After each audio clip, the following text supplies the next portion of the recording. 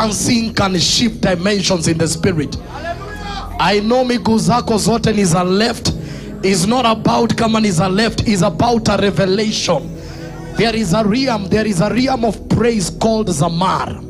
That realm is where instruments are just released. Just instruments.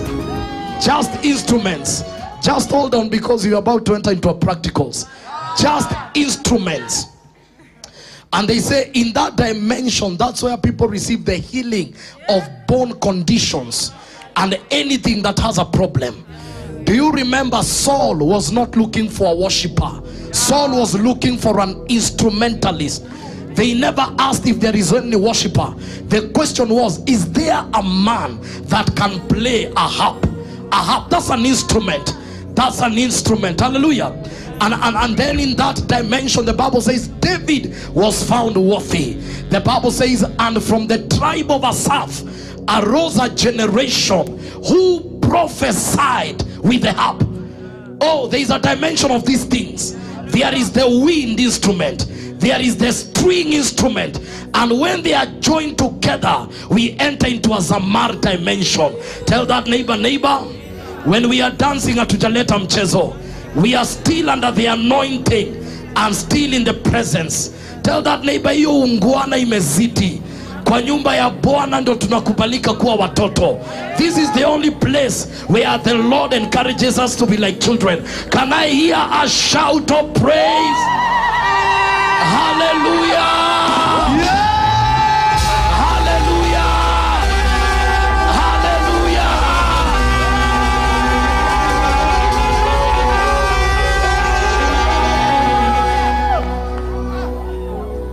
I think we need some practical. Some of you, the way you look, oh, we are a young church. We are a young church. Hallelujah. Are you ready to just dance for 1 minute? So wewe unajua vile ulikuwa unazikwenda hizo days. Wewe saa 10 uko aluta. Wewe ndo unafunga na DJ. Sasa umekuja kwa nyumba ya Mungu umeanza ungwana. Hapana. We will praise the Lord. We will worship the Lord. We will give him all the praise. Tutamwabudu na vinubi. Vinubi ni nini? Tunajua ni instrument. Amen. I don't know what you're going to pray, but just play something. Just play something.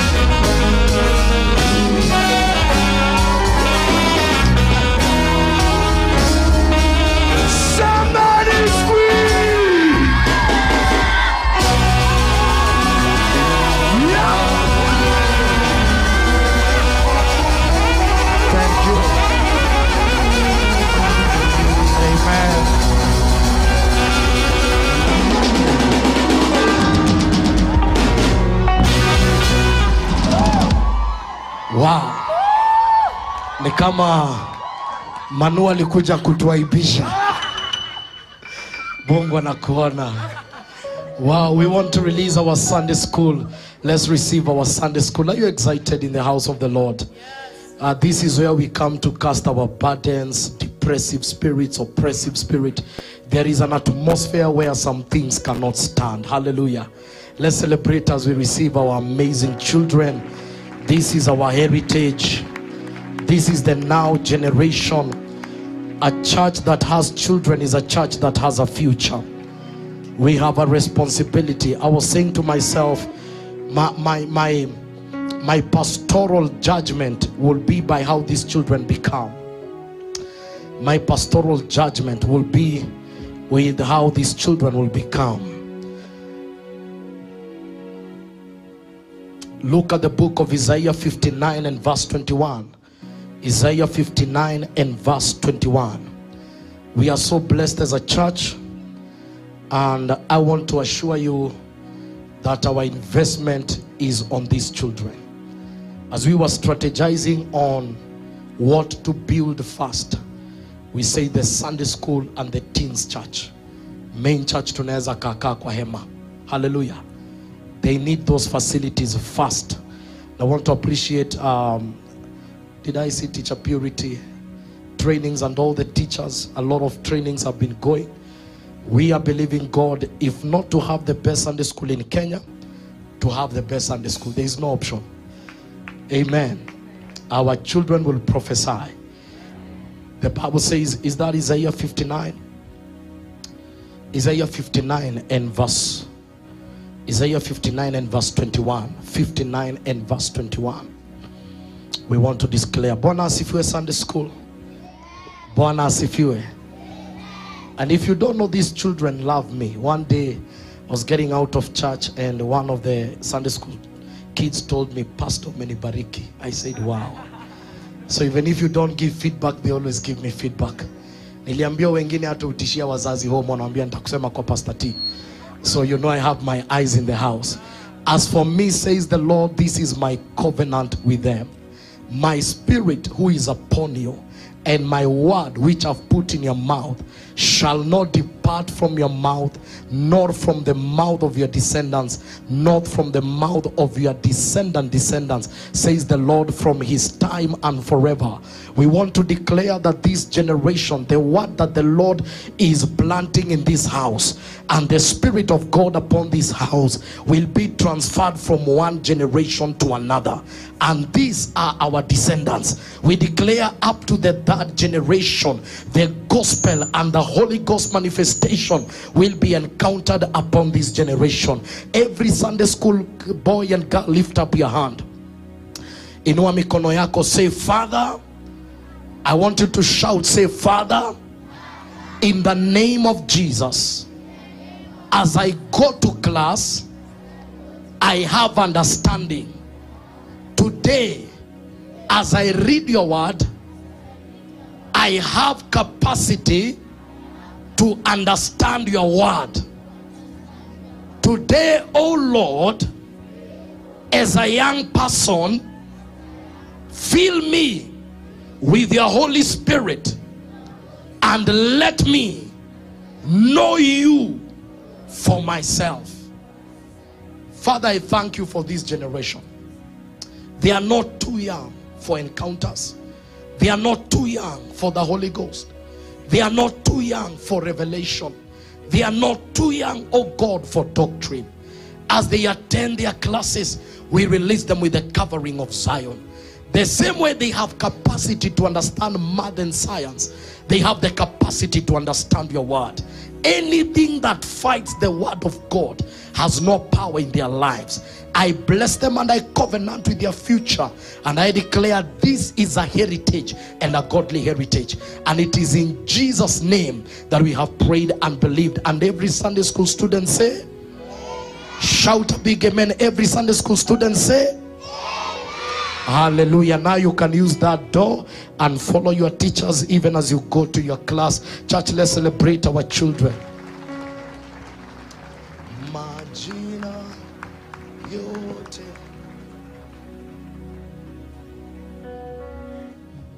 Majina yote mazuri ni yako, e Jehova Muumbaji wangu. Nikupe jina gani, kwani kila la kiheri ni upekee wako. Majina yote mazuri ni yako, we Jehova Muumbaji wangu. Nikupe jina gani, kwani kila la kiheri ni upekee wako. Majina yote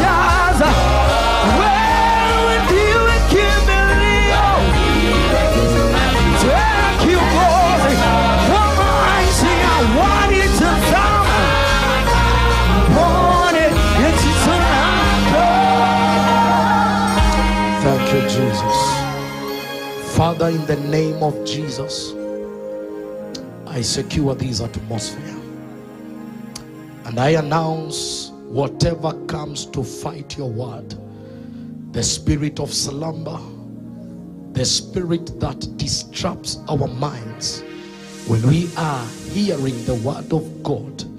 Men and women sometimes who gather with us so that they can shift atmospheres, so that the delivery of your word may not be effective. The birds of the air that come to pick the seed of the word, we announce in this atmosphere that none of that can survive.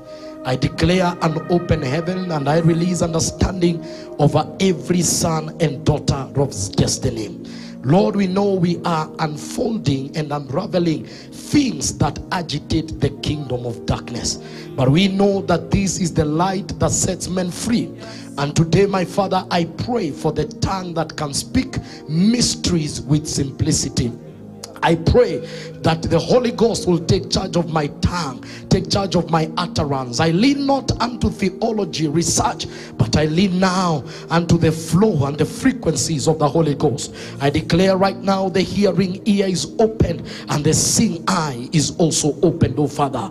I announce by the delivery of this light, deliverances will begin to happen. Yokes will be broken. Where men were under demonic oppressions, those oppressions will come to an end. I agree with the scriptures in the book of Acts 10:44 that while Peter was yet speaking, the Holy Ghost came upon them. May such encounters be experienced today, not just physically, but even those who are joining us online, that there will be impartations at the release of your word. We take charge of this atmosphere and we declare, let angels connected to this mandate begin to govern the portals so that there can be a direct and an express transaction. I give you honor and I give you glory, and it is in Jesus' name that we have prayed and believed. And everybody say amen. Let's appreciate the Destiny Voices. These guys are doing an amazing job. Please, we can appreciate them better. Also, if you, even as you take your seats, and please help me welcome that neighbor seated next to you. Just tell them Pastor T has said hi. Hallelujah. Hallelujah. I just sense there is a lot of grace to teach today. I want to acknowledge all the men of God that are in the house. Pastor Anita, Pastor William, Pastor Kanjagwa with your wife, Pastor Rashid is also here, Pastor Ken Patrick. And I want to acknowledge the presence of a young man that God connected us with him. He's doing a radical work in the city of Thika. Every Thursday they gather in an open ground, young people. This one is the money minister. Just stand and wave the church. That is a man of prayer. Hallelujah. He's doing an amazing job. There is a generation rising, and I want to tell you, never will it be written in our day that another generation arose that never knew the Lord. And so I want to really demand your attention. In the laws of teaching, there is something called giving holy food to pigs. That means when revelations are deployed and they are not received, it is wastage of revelation. And some of the things I'm going to teach, they are going to open your eyes. I remember on Thursday, a lady came and I just touched on something by the grace of God. And I mentioned about how people sometimes, marriages are delayed because of spiritual husbands and all these spiritual wives. And when she heard that word, she said, Pastor, this is what has been disturbing my life. And we just made a very simple prayer and that thing left. And I discovered the greatest deliverance is not casting out devils. The greatest deliverance is when you have the light that can never permit any devil to play with your destiny. The greatest thing that God can give you is not miracles. The greatest thing that God can give you is the word that worketh the miracle. Miracles are just there to bring attention to the miracle worker. But God, when he loves you, he will give you the very thing that sustains a man to live a miraculous life. Today, I want to attempt and talk about the marine kingdom. I'm going to compress a couple of things, and I pray that understanding will be upon you. Now, when we looked at the book of Genesis chapter number 2, we saw that the devil fell. And when the devil fell, he fell on the realms of the earth. He fell on the realms of the earth. I will encourage the one that is on the scriptures to be very quick, because we have to justify these things by scripture. Luke chapter number 10 verse 17 going to verse 18. Luke chapter number 10 verse 17 going to verse 18. This was after the 72 had come back. Jesus sent the 72 and he gave them power. That power in the Greek word is exousia. It is called delegated power. He gave them power and told them, go and heal the sick. He didn't even tell them, go and pray for the sick. He said, go and heal the sick. He said, go and cast out devils. Because when a man is operating under delegated power, it is not his ability abilities that brings the results, but it is the power given from above that gives him the ability to access the results. So they were released under exousia, delegated power. Then they came back to give a report. Then the 70 returned with joy, saying, Lord, even the demons are subject to us in your name. Even the demons are subject to us in your name. And this should be your daily life, that demons should not be something that disturb you. I have seen spirits in my room, but I've never lost sleep because they visited me. Otherwise, I have just to remind them that ideally you came into the wrong room. And right there we can begin a conversation. Because one of the things, I don't know if you've ever asked yourself, what are demons? Many people cast out demons. What are demons? If someone was to ask you, what is a demon? Tunakatana na mapepo. Aha, mapepo ni nini? Hiyo unakatana nayo ni nini? Because you can't fight what you don't know. You can't fight what you don't know. The definition of demons is disembodied spirits. Disembodied spirits. That's the definition. Demons are disembodied spirits. They are disembodied spirits. What does that mean? These are spirits without a body. They are spirits without a body. Now, that opens up another conversation, because man is a spirit that has a body. That is why when your soul and your spirit leaves the body becomes useless. And we say you are dead. So demons are disembodied spirits. These are spirits that don't have a body. And for a demon to affect earth, they need legal access.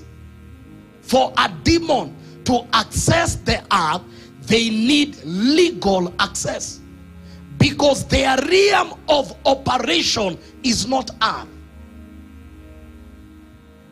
So for this disembodied spirit to enter the earth, they need access, and they need a legal man that is on earth to give them access.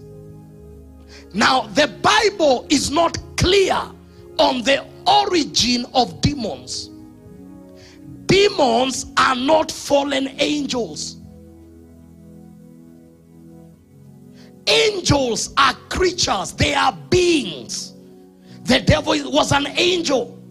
The devil is a creature, by the way. The devil does not share in what we call the attributes that make God God.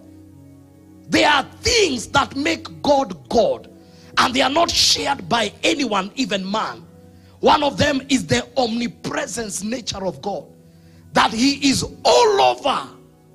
He is in me, but he's also in China today. Those attributes are not shared by anything that God created. That's why God remains as a sovereign and supreme being. The omnipotence of God, the omniscience of God. God is all-knowing. God is all-powerful. Those attributes are the attributes that make God God. That's why when we say there is no other God like thee, it's because there are attributes that you don't share. So the devil is localized. The devil cannot be in all places, all times. Allow me even to explain. The things we deal with is not the devil. It is territorial demons and principalities. Let me go slowly. Because when you're preaching, you can sense when men are understanding, and you can sense when you're talking to yourself. I'm not in a hurry. Are we together? This will give you advantage, because I know we always gather in prayer, and when we shout scatter, everyone scatters. What are you scattering? What are you scattering? So we've said demons are disembodied spirits. Are we together up to there? So these are spirits. A spirit is not something you can see with your eyes. The Holy Ghost is here, but we can't see him, but he's here. But you can sense the presence of a spirit, either demonic or godly. So demons are not fallen angels. We have fallen angels, which is a third of the angels that fell when Satan rebelled from glory. A third of the angels fell. And those angels, we are not given their ranks, we are not given their categories, but we know there is a third, because there is what we call angelic rank. And they are almost the ones that are mentioned in the Bible are around 7. There are only 7 angels mentioned in the Bible. If you're writing down, you can write this down, and that needs a whole topic of exposition. Number 1, these are the angelic, these are the angelic ranks or dimensions. Number 1, you have the seraphims, makerubi, seraphims. Number 2, you have the cherubims, makerubi, maserufi na makerubi. Eh? Ni maserafi si maserufi? Sasawa. And even if I ask you who maserafi, I know you don't know. But it is good at least to know kuna maserafi. Because you heard in a song saying maserafi na makerubi. And you know it sounds very deep. And then we have makerubi, cherubim. And then we have a dimension of angels that are called the watchers. In the book of Daniel chapter number 4, the watchers. And then we have now Michael mentioned, Gabriel mentioned, and the host of heaven. The host of heaven are the angels of warfare. These are the only ones you find in the Bible. In other literatures, you will find Rephaim and all that, but they are not in the Bible. They are in extra biblical text. So we have the seraphim, the cherubim, the watchers, the host of heaven, and then you have 2 angels that are mentioned, Michael and Gabriel. Those ones we are given their names. Now what we know is that a third of the angels fell, and there was a riot in heaven. And when the third fell, the fallen angels are not demons. Demons are disembodied spirits, but angels are created creatures. They have a form. They have a body and they have a form. There are many theories written concerning the origin of angels. And I don't want to take you out of biblical literature, but there are many theories that are written concerning the origin of demons. Many of them. Because the Bible is not clear, but the Bible acknowledges that there are spirits that are called unclean, and they have a source. And now these spirits are the ones that occupy different territories, and every fallen angel, according to their rank and assignment, have demons deployed under them. We together up to there. So whatever we call principalities, most of the times these are fallen angels, and under that principality there are demons deployed under them, so that now demons ni kama watu wa mikono. They are the ones that do the work in a certain territory. I'm just addressing that verse in Luke, and demons left. The days of reading the Bible, hua, are over. Are we together? So now we need to get that very clearly. Nobody shares it, but I don't want to introduce you to those books, but they are written in an extra biblical book called the book of Enoch. Enoch, which was written many years later. They tend to try to justify the reality of Genesis 6, and they try to say those who are called the sons of God were at dimensions of angels called the watchers. The watchers. Because the watchers were given supervision over the affairs of men. The watchers are only mentioned one, I think in Daniel 4:13. Only once in the Bible. And they passed judgments over Babylon. Maybe we can look at that. Daniel 4 and verse 13. Maybe we can look at that. The Bible says, I saw in the vision of my head while on my bed, and there was a watcher, a holy one, coming down from heaven. Go to 17. Go to 13. Go to 17. See what happened? The decision is by the decree of the watchers, and the sentence by the word of the holy ones, in order that the living may know that the Most High rules in the kingdom of men, gives it to whoever he wills, and set over it the lowest of men. Look at 23. Look at 23. And inasmuch as the king saw a watcher, a holy one, coming down from heaven, and saying, chop down the tree and destroy it, but leave its stump and roots in the earth, bound with a band of iron and bronze, in the tender grass of the field, let it be wet with the dew of heaven, and let him graze with the beast of the field. Now this was the judgment of Nebuchadnezzar. Nebuchadnezzar was the builder of the Tower of Babel. My power. The Bible says, while the words were still on his mouth, a watcher declared judgment. A holy one, an angel, announced judgment over the affairs of men. Follow, please. Are we together? So a holy one came and announced judgment and said, Nebuchadnezzar, you will be like a beast. That's the prophetic coding there. That it will be like a tree, but the roots will be left, because the man never lost kingship, but the man became like a beast. He stayed in the wilderness for 7 years. Hair grew. His nails were like the claws of an eagle. And that was the judgment passed not by God, but by a watcher. That's what we've just read. So a watcher came and announced judgment over Nebuchadnezzar. And this is the Holy One that came from heaven. And now there is a whole build-up of analysis that watchers are the angels that were in Genesis 6. The Bible says, and the sons of God fell in love with the daughters of men. And when they came together,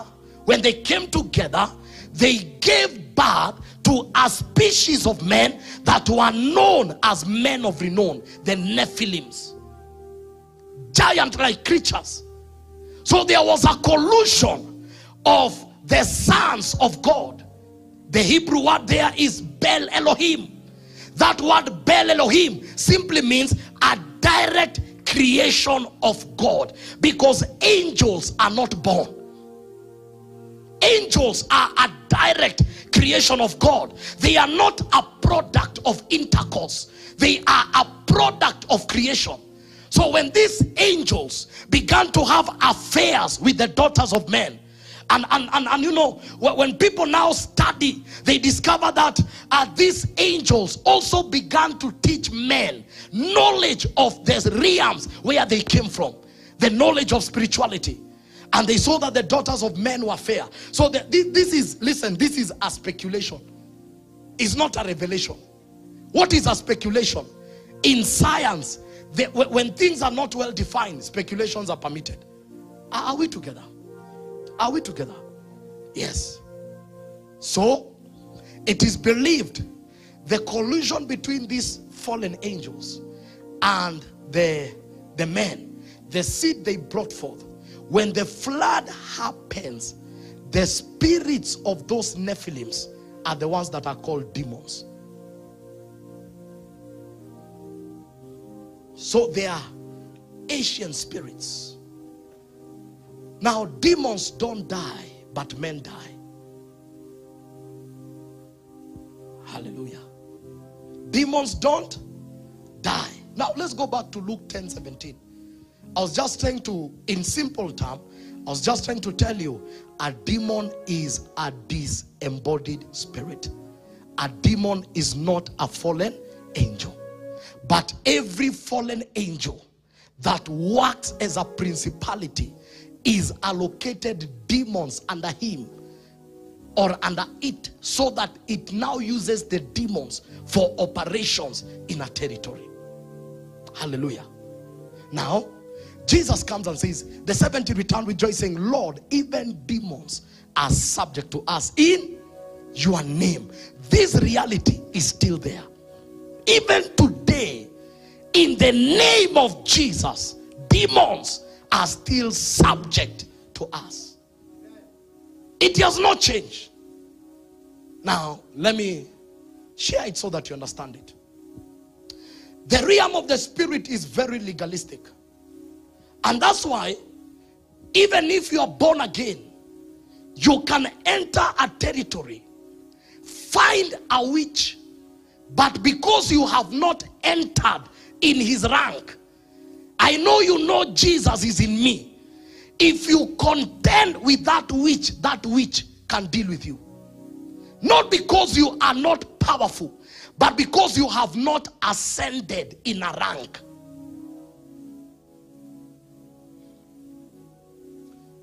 Have you not read? In the days of Elisha, Elisha never disturbed Jezebel, and Jezebel never disturbed Elisha. Especially with our modern day Christianity, people are shouting spiritual jargons, but no power. Someone has been faithful to their altar, living a consecrated life. That realm is very legalistic. One night, I attended a class of witches, and I've shared this. And I'm not here to teach you witchcraft. I'm here to teach you spirituality. Hallelujah. So I attended a class. It was at 3, live on YouTube. How I landed there, I don't know. But someone said, kuna vitu ukitafuta utazipata. So I landed there. I was doing a lot of study. I wanted to understand the realm of the spirit. Because there are times you go through things in life, and you must enter where Job entered. You have to interrogate the heavens and know, what am I fighting? It was a time I sensed things were meant to break forth, but things were not working. 2018, I took almost 7 months in study and interrogating that realm until something gave way. So I attend this class, and the funniest thing, it was not being run by black people. It was a class run by white people. Witches of our day are not in traditional garments. They're in suits and ties, living in mansions and palaces. They have an altar in the 3rd bedroom. They know how to do operations and get results. That's why some of you, the apartments you live in, you must convert one room to be a prayer center. You don't know who your neighbors are. Someone can do their stuff at night and interfere with the operation of that plot. Hey. That's why sometimes we dedicate houses. There's a place Pastor William was living. Nothing was moving.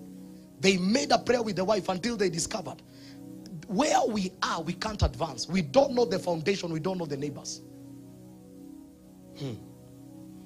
One day we were praying, and I told people, during when you have the full moon, that's when people perfect witchcraft. There are people who anytime moon ikiwaka full, kuna watu wanaambiango toa ndoo nje, enda uoge uchi hapo nje kukiwa na full moon, because witchcraft can never survive without the moon and the sun. And a person called me when we were doing midnight prayers. A person called me and told me, saa 9 niliona jirani nje uchi akioga. Nikamwambia, na wewe baada ya kumuona ulifanya nini? Mtu ameactivate madhabahu yake. Si unarudi kwa nyuma kusema, guy, watu waliharibika. Ha! Ingia, shift heavens. Now you know who your neighbors are. Hallelujah. And so at this time, so I attend this class, and I'm very keen. I didn't understand what they were. But what amazed me in that class, they were learning something that was decoded by an ancient Catholic priest called the 7 deadly sins and the 7 deadly demons. And they had a sculpture for every demon. And they're in the Bible.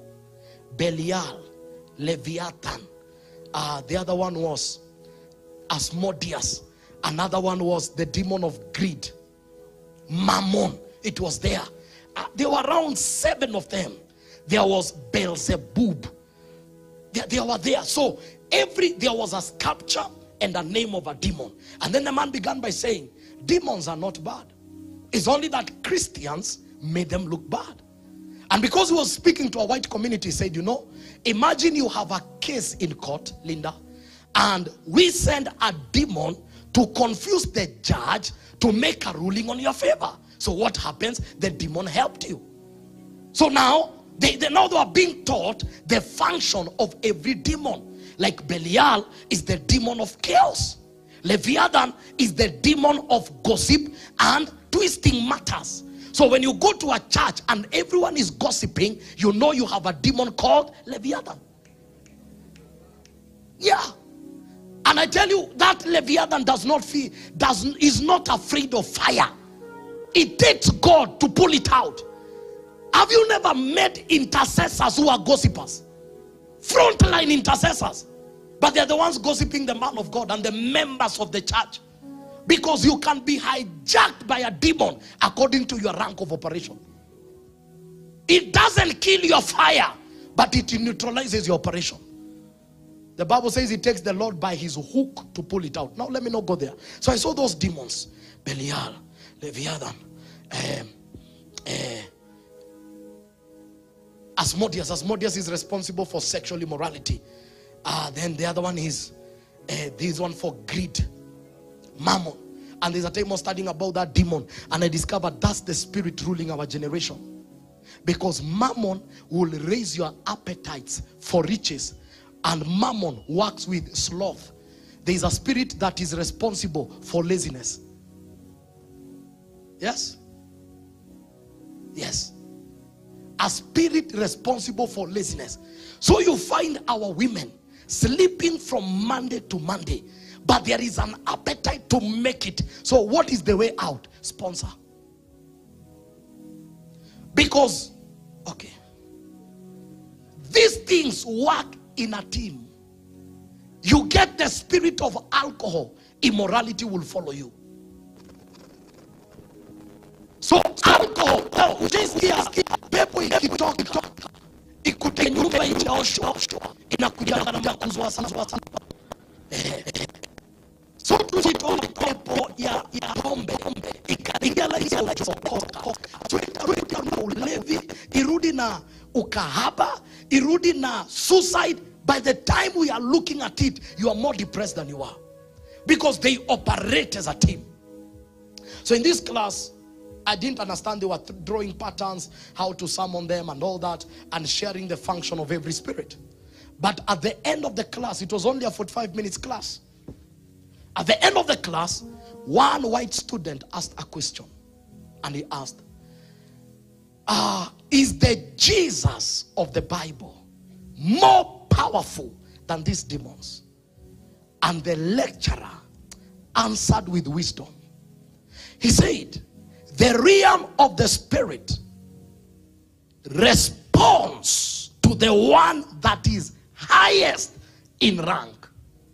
That's how it works. So, if I'm above the spirits that are ruling Limuru, I have authority over them. Because they answer to the one that is highest. If I am not above them, then ideally they will oppress me. Because they can't listen to my command. And that's when the scriptures opened.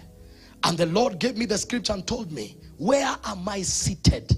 And I reminded the Bible say that Jesus is seated far above principalities, powers, and rulers of darkness. And I discovered why. In the name of Jesus, every knee will bow, every demon must bow, because you are doing business with the name of a God that is above every power power of darkness. I woke up from that seat. I said, hallelujah. I was not learning witchcraft. I was learning my rank in the spirit, because I need to know. The Bible says that we are seated with Christ. Where are we seated? We are seated with Christ in the heavenly places, far above, far above, far above principalities, powers, and rulers of darkness. I said, Lord, help me sit there, because that's where power is. Hallelujah.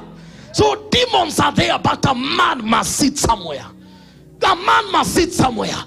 And the posture of sitting, how do men sit far above? Anytime you go down on your knees, you begin to sit where Jesus is seated. That's how we rule in this kingdom. That's why if you don't love prayer, Carlos Sataya, Zatoria, the least attended meeting is the meetings of prayer. That's where men sit. And that's why the devil does not have a problem. And I'm about to hijack some of these Sundays, so that if I don't get you on a midnight prayer, we can make one Sunday a midnight prayer service, so that our generation can begin to pray. Because it is not the will of God for men to be tormented by demons. It is not the will of God for men to be afflicted by spirits. It is the will of God for you to walk in victory and come back, as Luke 10:17. Come and declare, in your name Jesus we cast out devils. In your name Jesus we saw them flee. That is the church. Far above. I said lectures over. Now let me sit where I need to sit. Church, please sit where you need to sit. That's why in the Old Testament the Bible says one day the prophets gathered and they wanted to prophesy, and the Lord asked, can I get a lying spirit? I read that scripture. I asked, what was the lying spirit doing in heaven?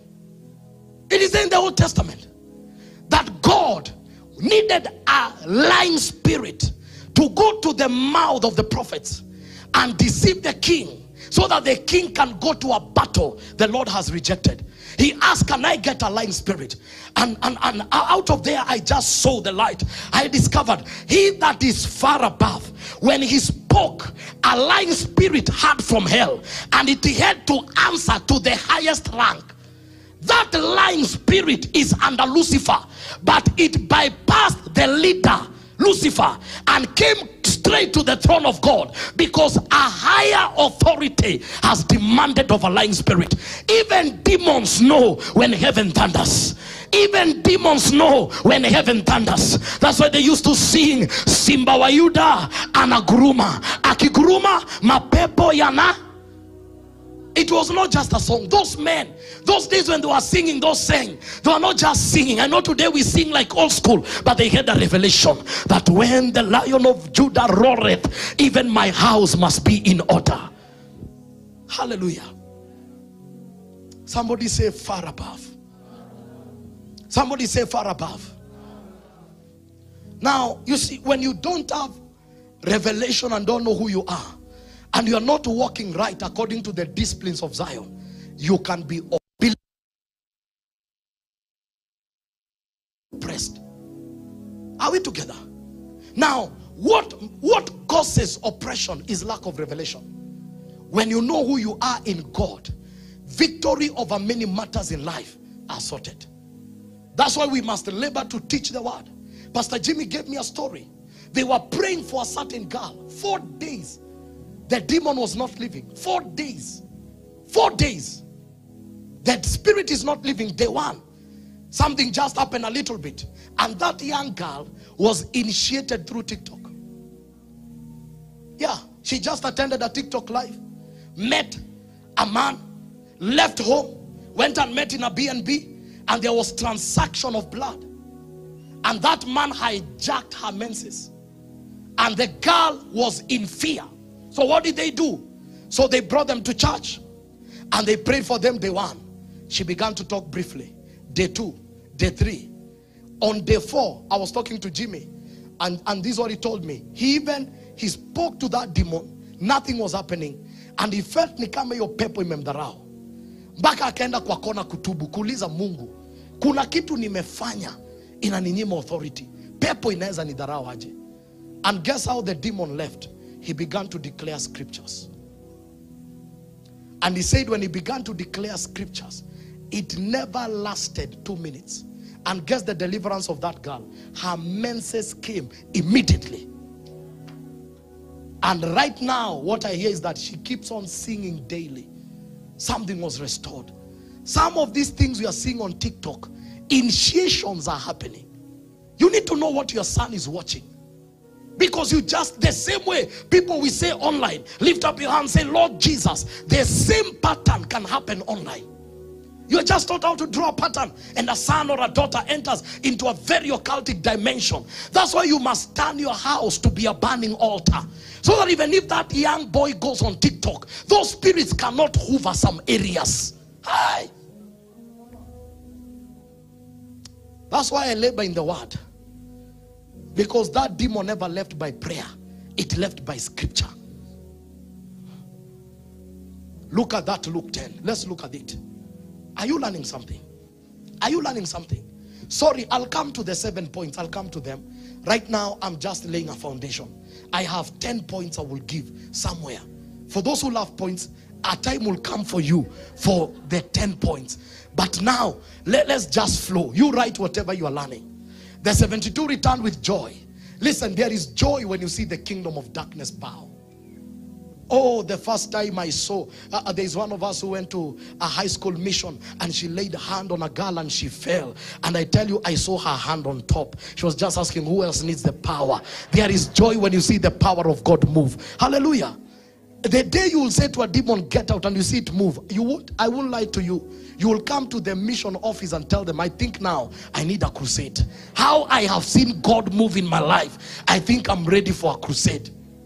Lord, even the demons are subject to us in your name. Look at 18. And he said to them, now this is the disciples. What are they doing? They are giving Jesus a report. And now Jesus gives them a report. Now, then they have seen demons bow. They have seen demons bow in his name. Now, Jesus is telling them, even Babayao. Now, me, I never saw demons bow. I saw their father.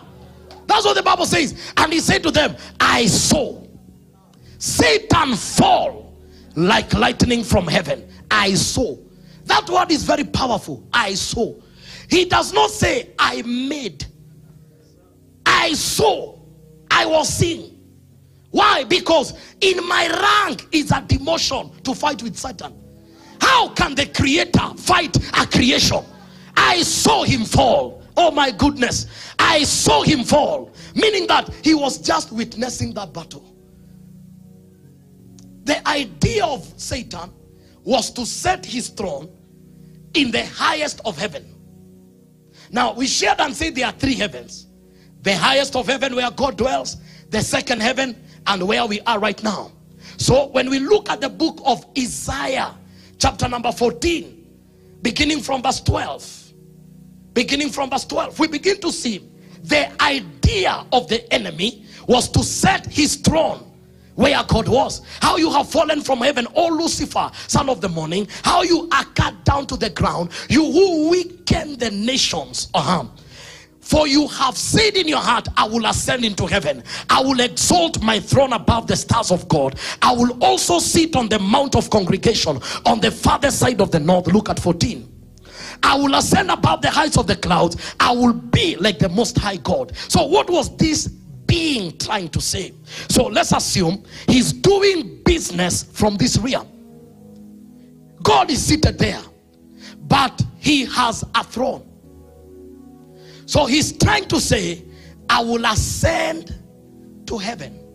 That was the idea. Ascend to heaven and put my throne here, so that God has his throne and I have my throne. That was the idea. But allow me to tell you, he never ascended anyone. In short, even where he was operating from, he fell. That's what the Bible says. Because now, William, now you are the one who wants to ascend. Now you are there. And Jesus is here. And Jesus is the all-knowing God. That even what the devil is thinking, he knows. Because there is nothing hidden in his presence. So the devil was saying to himself, the devil did not have a meeting of revolution. He was saying to himself, I will ascend. So this was a desire in the heart of Lucifer. And when the Lord saw it, guess what he did? Now this is where Revelation 12 comes in. This is where Revelation 12 comes in. This is where it comes in. Revelation 12 and verse 7. He now said, Michael, now come. Michael. Now, you see, I am God. Just stay there. I am God. I created Michael. I created Lucifer. I created Gabriel. It is a demotion for me to leave glory and come and fight with my creation. So what I need to do in my ranking of power, I told Michael he is the commander of the armies of heaven. That is the work of Michael. So in this contention, I don't need to fight. I just need to tell Michael, and war broke out in heaven, and Michael and his angels fought with the dragon. Is someone saying this? And the dragon and his angels did what? They fought. Where the battle was not in heaven where God dwells. God was watching the match. He was watching two creatures he created fighting. I'm now sharing the devil of the Bible. Hey. Lucas 8. But they did not prevail. Tell your neighbor, they did not prevail. The dragon and his angels, they never prevailed. They did not prevail, nor was a place found for them in heaven any longer. So what happened? Can you kick this man out? Now he must go to the that heaven. Now go to the that heaven. Now fall. Please fall quickly. Now stay there. Now listen. This is what happened. The contention in Bible is that Michael was enough and his armies to deal with Lucifer. The Bible says, I saw Satan fall like lightning. What does that mean? Lightning, when lightning flashes, is like the blinking of the eye. What Jesus was telling the disciple, it was such a boring match. The war never lasted. The man fell very quickly. He fell very quickly. And there was no place for him. There was no place for him in the heavens. Are we together? There was no place for him. So where did he fall? Now go to Revelation. Let's see where he fell. Let's see. But they did not prevail. So the great dragon was cast out, that serpent of old, called the devil and Satan, who deceived the whole world. He was cast to the earth. Now you remember Genesis 1:2? He was cast to there. That's where he fell. And his angels were cast out with him. Not demons, angels. So they are that of the angels. Boom, they landed on the earth. And now there is a war. Somebody say a war. Look at 10. Everybody read. Then I heard a loud voice saying in heaven, now salvation and strength and the kingdom of our God and the power of his Christ have come. For the accuser of our brethren, who accused them before our God day and night, has been cast down. Let me clarify that scripture. We need to get the context. A loud voice was saying in heaven. A loud voice. That was not the voice of John.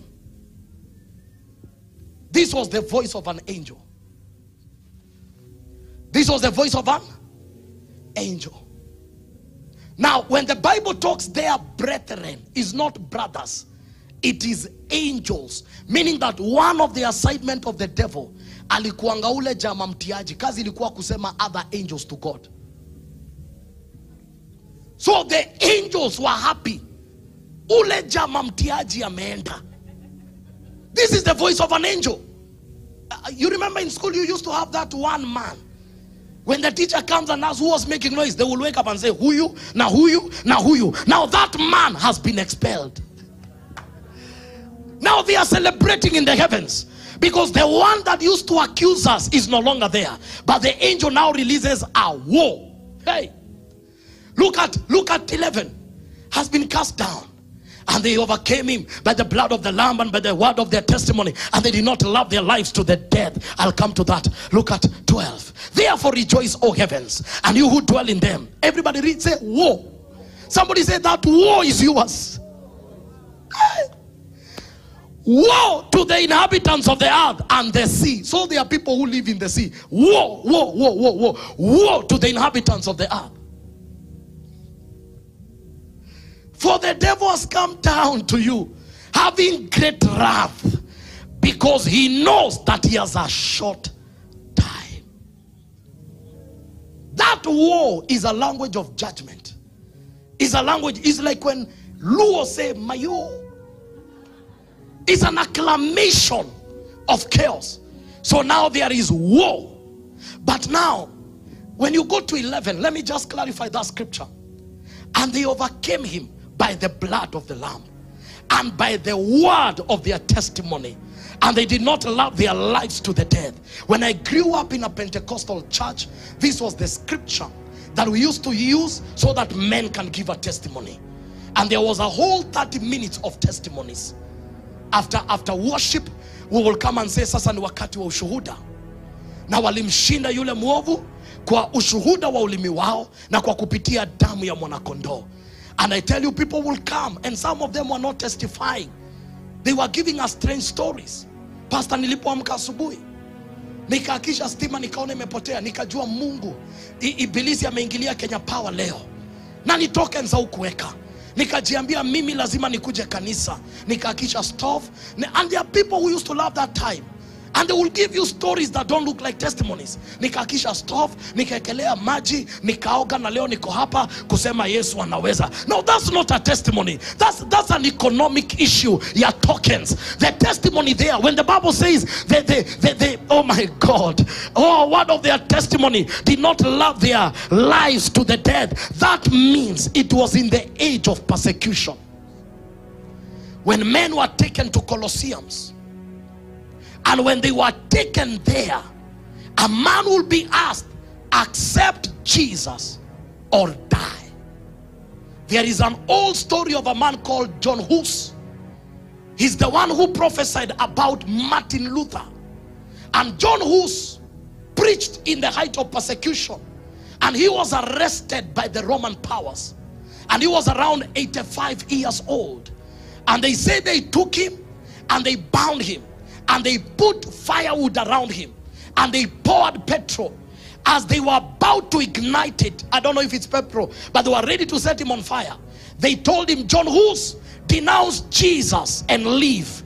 And he looked at them and said, whatever I preached with my mouth, let me seal it with my blood. And they set him on fire. And they say the man died singing a hymn. That is the testimony that the Bible talks about. That they overcame the devil by the testimony of their mouth. They never denounced Jesus, even in areas where they were meant to denounce him. They stood in faith, even at the expense of the sword of the Romans and the persecution sword. This is the testimony, hallelujah, that a man can die for his faith. That a man can stand and say, you can fire me, but I'm not bending my values. I'm not gonna bow to the devil. This is the testimony, not an open door in an office. No, those are not testimonies. Those are the deeds of a good father. We have reduced testimony to be events. After 40 days, oh God, I got a promotion and they added me 5,000. No. No. Yoni huruma ulionewa. A testimony is when you refuse to bow to the altars of Baal. Is when you go to a Rorashu and the elders come and you tell them, I rather not marry if this is the order. Now there you have kept the testimony. Unajua tuko na generation ya Wakristo wa Serelak. They can't stand for their faith. One insult on Twitter, they block everything. One. They can't stand for what they believe in. The patriarchs of old, death was a motivation. That you tell a man, I will kill you, and say, to be present is for you, but to be absent in the body is greater gain. Do it quickly. That's why we can't sing some of the hymns, because every hymn has a story. They say the man who sang, "I've decided to follow Jesus," that man converted from Islam and became a believer. And he was abandoned by everybody. They took him and threw him in the middle of the ocean. The man swam, and when he came to the shore, he began to sing, "I have decided to follow Jesus." That song, we can't sing it because I don't know whether we can sing from where he sang from. I don't know which ocean you are coming from that you can sing, "I have decided, no matter what, whether my brothers, sisters hate me, I have decided." Hallelujah. That's what now they overcame him by the blood of the Lamb and by the testimony, my goodness, of their mouth. Why is the blood there? Why is the blood there?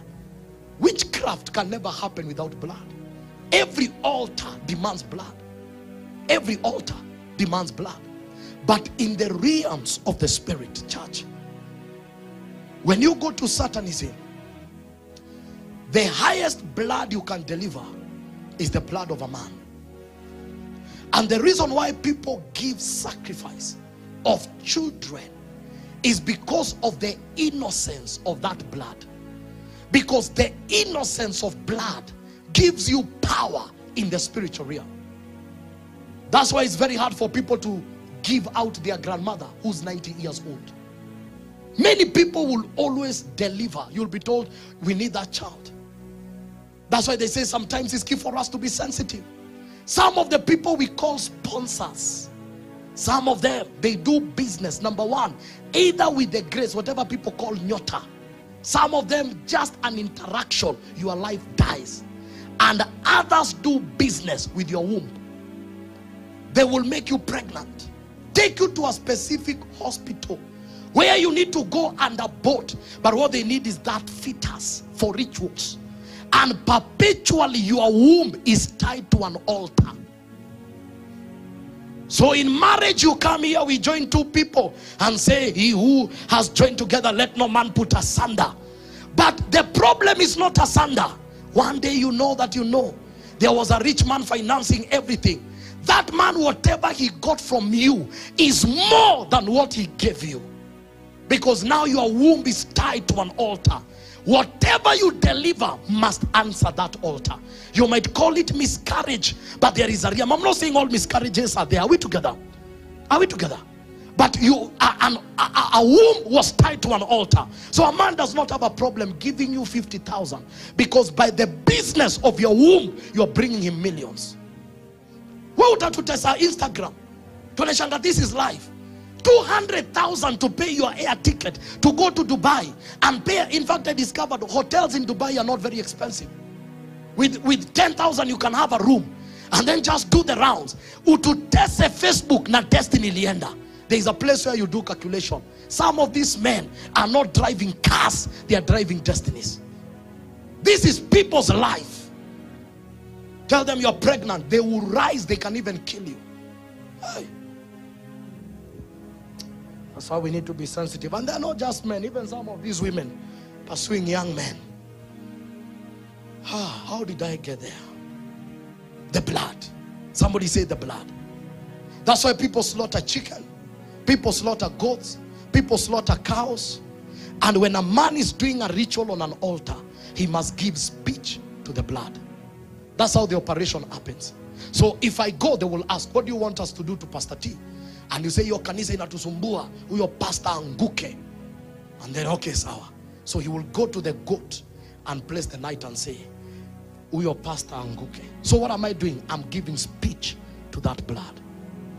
So in the ranks of Satanism and all that, they need a lot of blood. That's why wars become a pool of blood. And where wars happen, sometimes it opens demonic portals.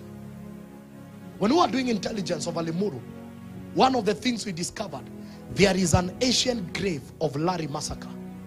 Many people died. You go to Larry today and study the churches there. They are struggling because, oh Jesus, someone must arise and silence that portal. When I met Bishop Modeh, he told me, when they were doing spiritual mapping in Kiambu, they discovered that Kiambu town was the graveyard of the soldiers who died in battle. So that's why they used to bury them. So they had to seal those graves in the spirit so that the town can blossom. It takes intelligence to know some things. So now blood speaks. That's why you cannot ignore a man doing business on an altar, because blood speaks. But now, in all bloods, all of them combined, there is no blood that is powerful than the blood of Jesus. Number one, the blood of Jesus is not the blood of humans, it's the blood of God. Number two, the blood of Jesus was not shed in time. It was shed out of time. Before the foundations of the world, the lamb had already been slain. Before any demonic altar was raised, the blood of Jesus had already been shed. And that is why there is no other blood in the realms of the spirit that is more powerful than the blood of Yeshua. That's why we hear our parents pray and say, tunajifunika na damu ya Yesu. There is something those men knew, because they understood a man can slaughter. When we began church, they slaughtered chickens. A man can slaughter. A man can give speech to his blood. But how many know the Bible says the blood speaketh better things than the blood of bulls? The Bible says the blood speaketh. It does not say the blood spoke. It is not a past tense issue.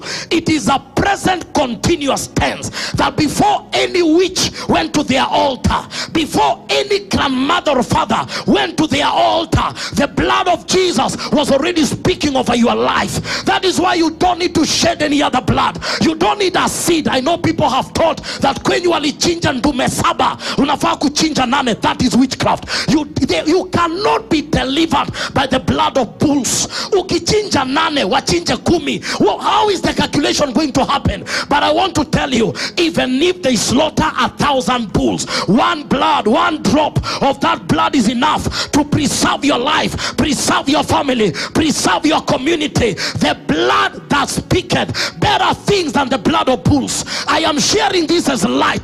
Watu wametoka pali kuna uchawi. When you enter that area by this revelation, just remember they overcame him by the blood of the Lamb. And that blood speaketh over my life. It spoke yesterday, it is speaking now, it is speaking in the future. Before the foundations of the earth, before the foundations of the earth, the lamb had already been slain. What did we need from the lamb? We needed the blood. Before the foundations of the earth, the blood of Yeshua had already been shed. Before my great grandfather consulted an altar, the blood had already been shed. Before my aunties and my uncle gathered in a village and began to shed blood for the sake of my family, the blood of Jesus had already been shed. Oh, before they even exalted that monument to cast me on an altar, the blood had already been shed. I don't need another blood. I just need the revelation that by the blood of Yeshua. That is why we always wake up and declare, in the name of Jesus, let the blood of Jesus cover my family. Let the blood of Jesus cover my children. Let the blood of Jesus cover my business. Let the blood of Jesus cover Life Church, because I know even where I cannot enter, the blood was there. Church, it is a language of faith. They can tell you yesterday your auntie was having rituals with your inner garments. They were having rituals. Okay, the blood, the blood, the blood, the blood that speaketh. Do you know what he says? Better things. When men speak otherwise, there is a blood that speaketh better things. Because the blood of Abel cried for vengeance. The blood of bulls is shed for rituals, but the blood of Jesus was shed for deliverance. Hallelujah. That's a nice place to say amen. My goodness, I don't know how this service will go, because I sense victory right there. Oh Jesus, oh Jesus. Listen, listen, you don't need to come here and vomit. You need to get the revelation of the blood of Jesus. You need to believe and know your money cannot deliver you. You need to believe and know which is more powerful. I've told you, Jesus came and said, I saw Satan fall. I saw him fall. I saw him fall. I was not in that battle. It was a delegated battle. Michael was enough. Michael was enough. Michael was enough. And so I was just explaining Revelation. I'm running away from that thing of quoting a scripture, but I'm coming to the place of expounding that scripture. Are we together? So that next time when you stumble upon it, you'll begin to know this is what it means. So we see now there was contention in heaven. Hallelujah. And the Bible says, woe unto earth. Now this Revelation 12, this is the fall of Satan on earth. But according to Job chapter number 1 and verse 6, Job chapter number 1 and verse 6, we begin to see that Satan, the fact that he's fallen, he still has access to the realms of the second heaven. So one day God is having a meeting and the angels have showed up, and guess who shows up? Lucifer shows up. Just come. Sorry, I'm using you for, you are not Lucifer, you are Pastor William. Now there was a day when the sons of God came. Are you seeing that name, sons of God? That name is the direct creation. These are angels to present themselves before the Lord. And Satan also came among them because he understood the register of Zion. So he came and the Lord asked him, look at 7. And the Lord said to Satan, from where do you come? So Satan answered and said, from going to and fro on the earth, and from walking back and forth. Do you know this scripture is answered in the New Testament? The enemy is roaming like a roaring lion, looking for whom?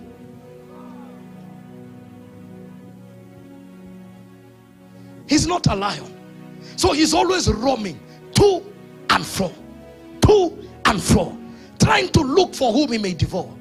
Then the Lord asked him, as you are going round, did you consider a man by the name of Job? This is God bragging on behalf of the man. Have you considered my servant Job, that there is none like him on the earth? What are the credentials of heaven? The Lord does not begin by saying, have you considered my son, Pastor T, that there is none like him on the earth? He drives the latest Range Rover. But please, I want you to get this very clearly. I love cars. I love cars. Please tell your neighbor, neighbor, Pastor love cars. I love good houses. In fact, my dream is to live near Runda or in Runda and build a good house. I love good clothes. And guess what? Mine is the prayer that all of you will get those things. The parking we are working on is a serious parking.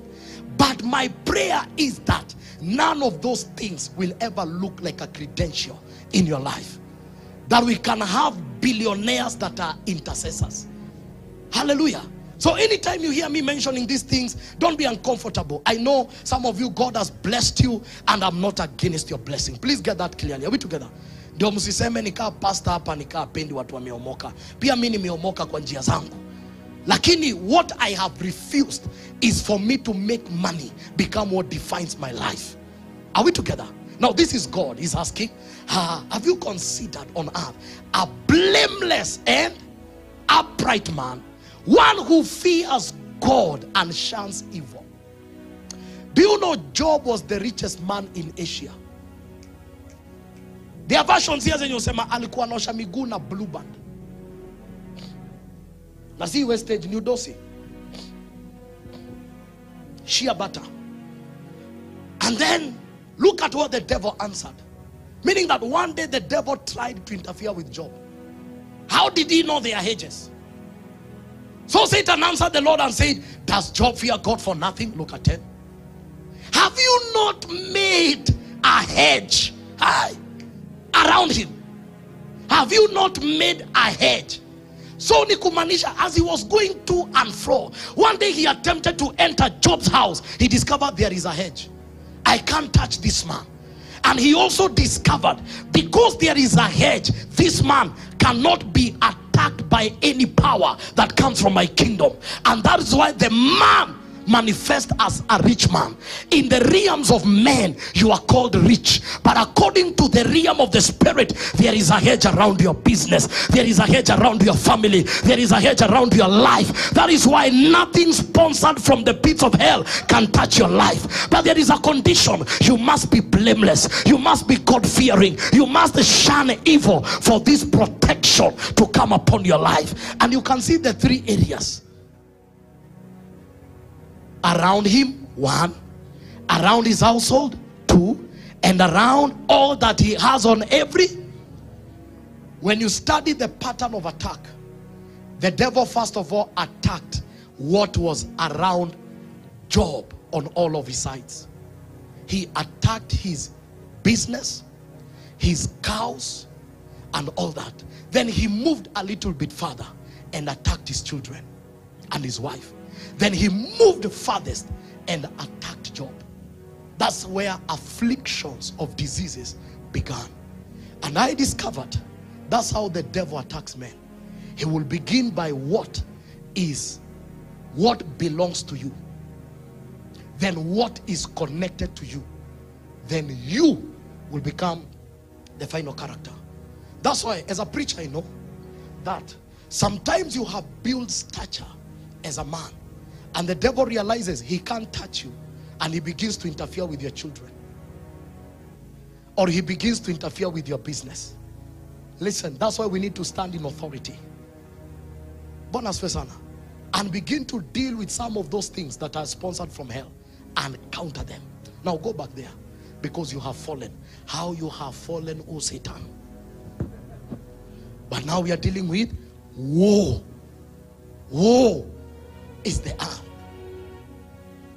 Look at Jude chapter number 1 and verse 6. The angels that lost their estate. The angel that lost their estate.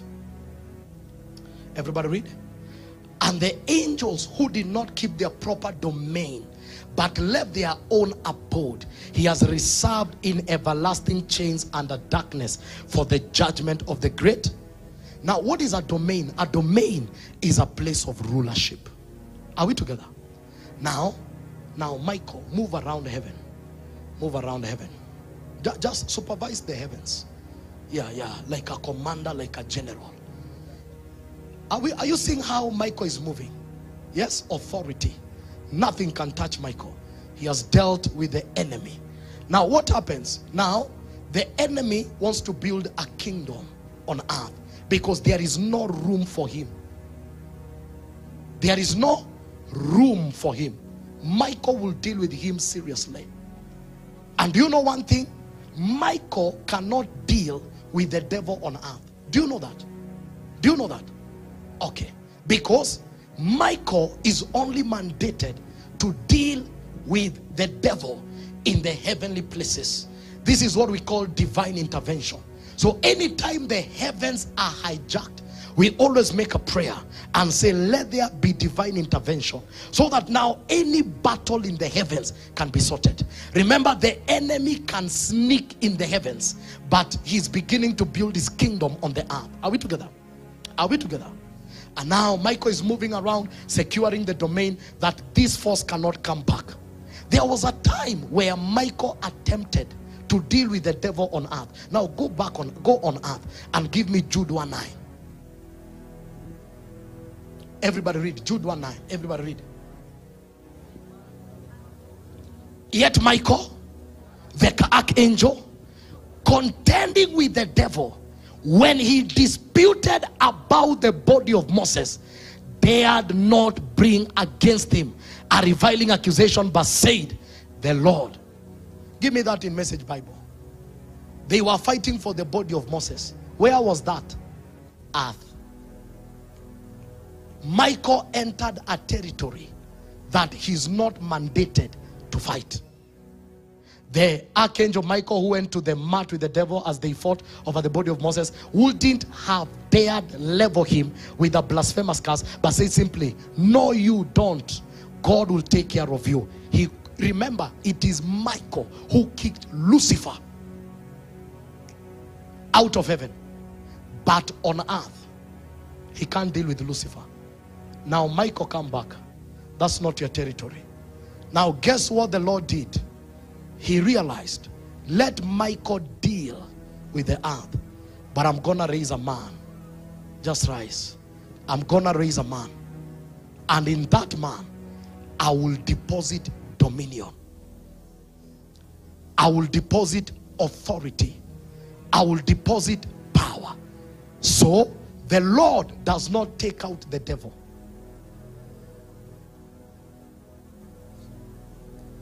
The Lord raises man, and he says to that man, I have given you dominion. What is dominion?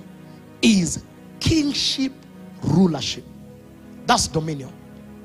Dominion is kingship, rulership.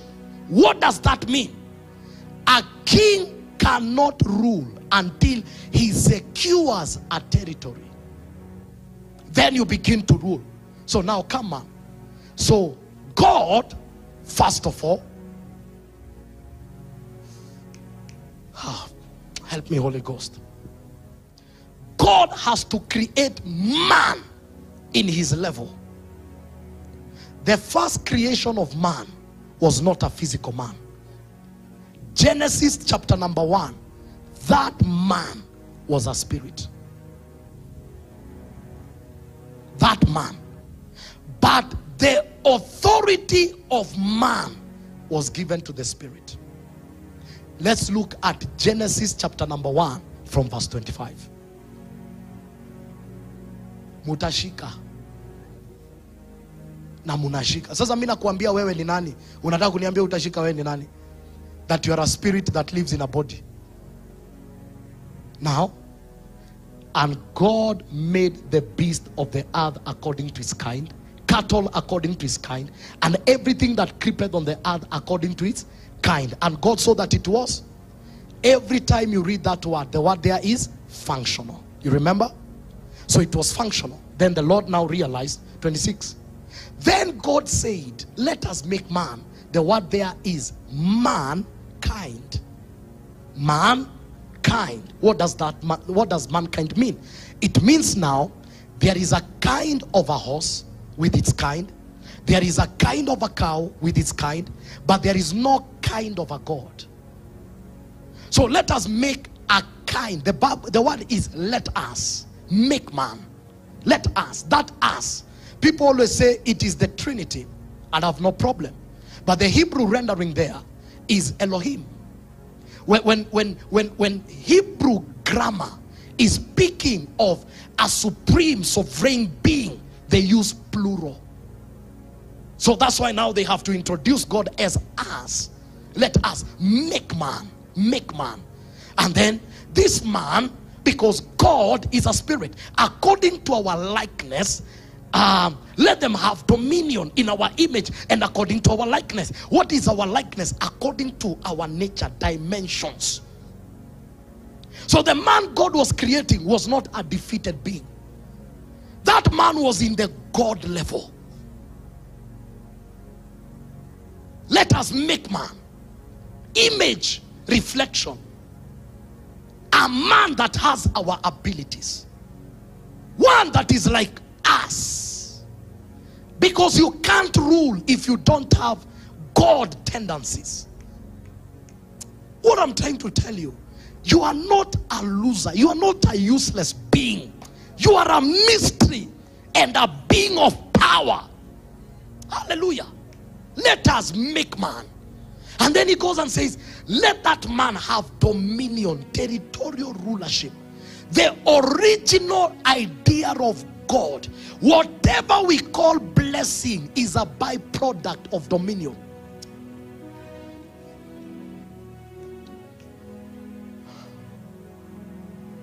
Anytime a man operates under dominion, things will follow you. Over the fish, over the bird, over the cattle, over all earth, and every creeping thing that creeps on the earth. So God, this was the idea. If you want to know why God made man, is for dominion. Tell your neighbor, we are here for dominion. Na hapo ndo nasikia kusema hapa hakuna mtu atakufa ati sijui mchawi alikuendea. Hapana, that's no, we can't read that in your theology. That is not the man God created. Ati pastor niliendewa na mchawi. Huyo mchawi ataenda mbele yako. Yeah. There is a level you reach until witches call you a witch. They called Jesus Beelzebub. Yeah. I feel like saying something radical. We are not ordinary men. We are not mere men. Oh, when they count Kenyans, they need to count you as a different species. Don't fit in the statistics ya kuwa Mkenya. You come from above. Where you come from, there is a language that ruled that realm. Let's go there. Now look at 27. So God created man in his own image. In the image of God created him. Male and female, he created them. I explained this in the gathering of champions. How can man exist as him and them? Man, singular. But in that man, there is him and her. And then them. That man is not in the flesh. That's not an hermaphrodite. That's a spirit. That's a spirit. That him is authority. That her, male, female. Male is authority. Female is power. The first man God created was a spirit. And he was in the level of God. And he was useless in that level. His assignment was not in heaven. Your assignment is not in heaven. I know our evangelism ni ya moto wa Jehannam. Najua uliokoka usichomeke. Na si vibaya, iko hapo kwa maandiko. But wewe unafikiria mbona Mungu amekuacha hapa? Kama ingekuwa idea Mungu ni kuokoka tuende heaven, ungekuwa unaombea mtu akimaliza kusema Bwana Yesu anakuwa raptured. But Jesus said, let them stay a little while. Because there is an assignment on earth for man to have dominion. So God created the first man. He was a spirit. That is why now God must create the man of the flesh. That's where you get Genesis 2 and verse 7. I'm about to finish before energy levels zenyu ziende chini. Nilisema Sunday mimi nitakuwa nafundisha maandiko. Why? Nilianza kuona pale watu wanatokanga wakuje ibada. Nikasema I can't waste their Sunday. I can't waste their Sunday. Wacha tufungue Bible mtu aende a digest nyumbani. Because you coming here is a sacrifice. A man has come all the way from Thika. I've seen Benihin all the way from Syokimau. Alafu niambie mtu kama yeye ndakuja kumpatia stories za bibi yangu. Hapana, acha nimpea maandiko. So tell your neighbor, you are here by sacrifice. Hakuna mtu anaweza niambia kwao ni hapa chini. Kila mtu hapa ametoka na hii weather. So your sacrifice must make sense. Are we together? Yes. So Genesis 2:7, what does the Bible say? And the Lord God formed of the dust of the ground and breathed into his nostril the breath of life, and man. So what was happening?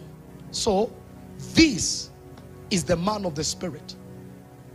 But the Lord, Jaluya anapenda madhabahu, ni mtoto wa pastor. But the Lord, Muriah come. But the Lord must give this spirit legal ground of entry. Remember, there is nothing mentioned about that man of the flesh. It's only that he was formed and there is nothing like go and have dominion. There is nothing like take over. There is nothing like he blessed them. This one is just ruach. So what happened now? The Lord gives the spirit a flesh. Come. The Lord gives the spirit a flesh. Now hold the flesh. Now what is the role of the flesh? The flesh is what gives you legal ground to be on earth. Now go on earth. You don't belong to heaven. Now the flesh gives you what? Legal ground to be on earth. Are we together up to there? Up to there, are we together? So the day you die, guess what happens? The spirit will go back to its source. Come, spirit. This is death. But the flesh came from the earth. We will bury it on the earth. And God will ask the spirit what the flesh did. The Bible says we will give account of how we lived in this flesh. Meaning that if the flesh is ruling you, you have not begun to live. To be carnally minded is dead, but to be spiritual minded is life. That's why the Holy Spirit cannot work with you, because until you fulfill Romans 12 verse 1, I beseech you therefore, brethren, by the mercies of God, that you offer your body. Paul is not talking to the flesh. Paul is addressing the spirit. He's saying to the spirit, I now speak to you. Take charge of the flesh. Offer it on the altar, a living sacrifice. The reason why we are not seeing the moves of God, men are still alive in the flesh. Appetites, proclivities, desires have bound them. But God gave authority to the spirit. So the spirit must conquer the flesh, because we are not dealing with a carnal devil. We are dealing with a spiritual devil. Hi. Am I making sense to anyone? So now the spirit now go back. This is what we call death. The spirit will be called back to give an account of what it did. Because the flesh, now let me speak to the singles. The flesh is not a tool of sex. Yeah. In fact, when you read the Bible, the reason for sex is to bring godly seed. It's not pleasure. But when men don't understand the purpose of something, abuse is inevitable. This is the only thing that gives you legal ground to operate on earth. This one, the flesh. But now the devil has made it look like the flesh is the tool of leisure and pleasure.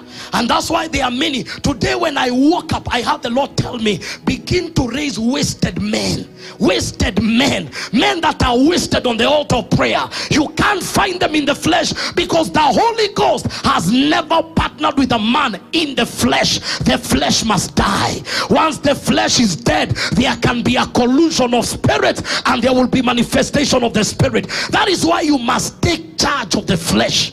Oh my God, you will get born again, but the body will never get born again. That is why Paul writes and says, who shall deliver me from this wretched flesh of mine? And Paul gives a solution. He says, I shall crucify my flesh daily. Oh, the flesh will never die. Please tap that neighbor, tell that neighbor, hii mwili hayokoki. Mwambie mwili hayokoki. Mwili ni ya kusulubiwa kila siku.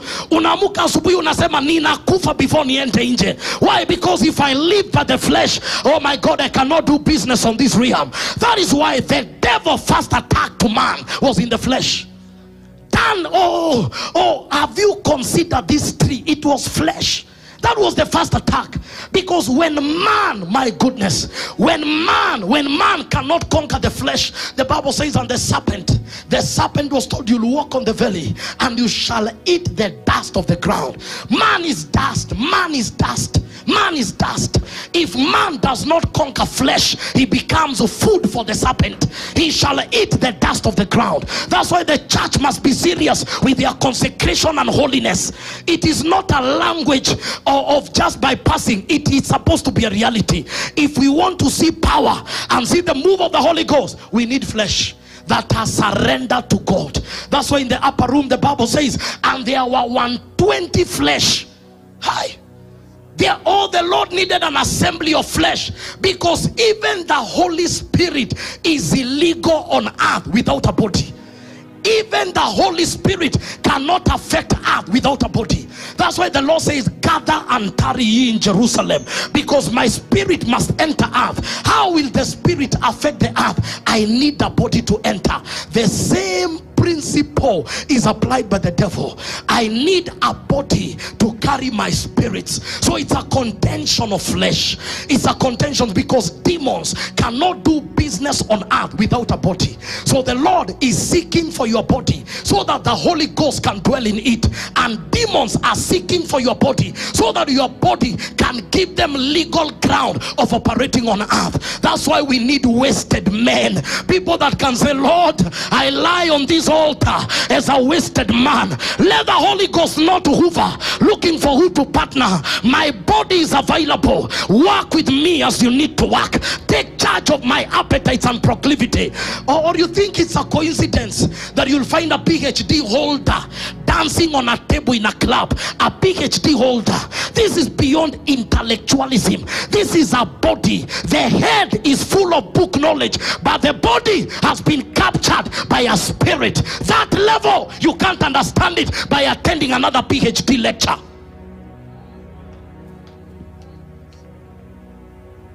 How do you explain some of the most intellectual men, some of the people in parliament, some of the people in power? How do you explain some of their behavior?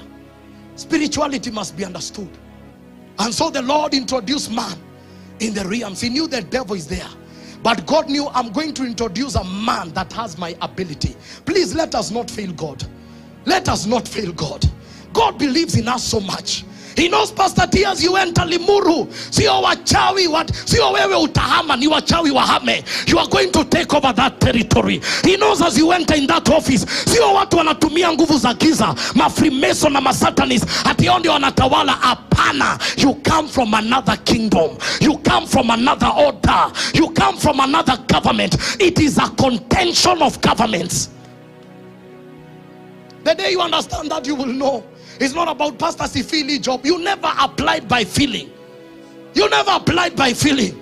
You didn't sit on a laptop and say, na feeling can attack apply. No, there was a conviction. Is my season. There was a conviction. This is a door that the Lord has opened over my life. There was a conviction. So when men begin to sit where they sit, you cannot just get a job and become casual. Activate whatever opened that door. If it came by prayer, pray more. Whatever gave birth to your miracle is what will sustain it. If you are delivered by prayer, you will stay delivered by prayer. That's why you can't have one session called Deliverance Sunday and then you stay a whole year without prayer. Those things will come back. That's why you must sustain a frequency of prayer. So the Lord looked and said, you know what? I'm going to introduce men that bear me, people that look like me, and those men will carry my power, and those men are going to be territorial men. Oh Jesus. And I will introduce them in the realms of the earth. So the devil was mad when he saw man. The devil was mad when he saw man, because man was introduced on earth so that he can deal with the devil. And the devil decided to divide his government into marine, into air, and into land kingdom. Have you realized in the natural, governments are measured by the intensity of their weapons in the three areas: Air Force, foot soldiers, and marine. As it is in the natural, so it is in the spiritual.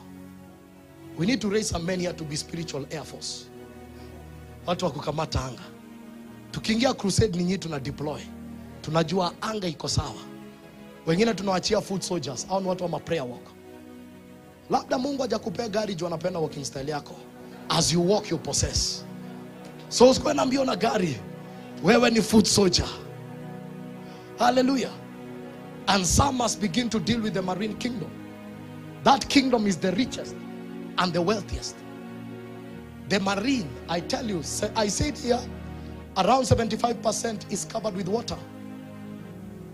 Look at the book of Psalms 104, verse 5 and 6. Today I'll extend my lecture a little bit. Are we together? Because I want now to introduce the concept of the marine, and then we pick it up from there. Are you learning something? Yes. This matter I might deal with it the whole year, because I feel in the spirit now we need to go build up enter, reveal who Jezebel is, go and reveal who Leviathan is, go those areas, reveal who Belial is. So that if there be anyone here with a Jezebelic spirit, you will know, I need to deal with this thing now. Because that thing can arrest you and you're still born again. It's a fact. You can be an intercessor, but Leviathan hijacked your tongue. So we are going to do a 1-year preparation as the Spirit leads. You who laid the foundations of the earth, so that it should not be moved forever. Look at 6. You covered it with the deep as with a garment. The water stood above the mountains. So, do you know even in the sea there is land? When you reach the bottom of the sea, that's land. So the whole earth is what covers. Then water came into being. And around 75% of the earth is water. Is water. Are we together? Now, look at this. Don't get tired. Today you're preaching with me. Look at this scripture. In the book of Exodus, chapter number 7, 14 to 25. The first judgment of man, of Exodus, the first judgment was over the Nile. So the Lord said to Moses, Pharaoh's heart is hard. He refuses to let the people go. Go to Pharaoh in the morning when he goes out to the water, and you shall stand by the riverbank to meet him. And the rod which was turned to a serpent you shall take in your hand. And you shall say to him, the Lord God of the heavens, Hebrews, has sent me to you, saying, let my people go, that they may serve me in the wilderness. But indeed until now you will not hear. Thus says the Lord, by this you shall know that I am the Lord. Behold, I will strike the waters which are in the river with the rod that is my hand, and they shall be turned to blood. And the fish that are in the river, shall die. The river shall stink, and the Egyptians loathe to drink the water of the river. Then the Lord spoke to Moses, saying to Aaron, take your rod. Now listen. The marine kingdom is either in major rivers, major lakes, and major seas and oceans. Those 3 areas. They are either in major rivers, like this Exodus. The Nile was a god to Egypt. The judgments, the plagues of Egypt, and this was the first plague. The turning of the sticks into a serpent was warm up. That was not a plague. It was introduction of kingdoms. When Moses introduced himself as per the kingdom, he dropped the rod. Then he discovered Pharaoh also has men and they have rods. So you can imagine, who we are contending with have rods. Hey, Egypt has rods. The church rod must be so powerful. So that was introduction. Men of power, they salute each other from power realms. That was Moses saying hi to Pharaoh. And Pharaoh responded and said hi. So he realized, I'm dealing with a force. Because I said here, Egypt does not speak English.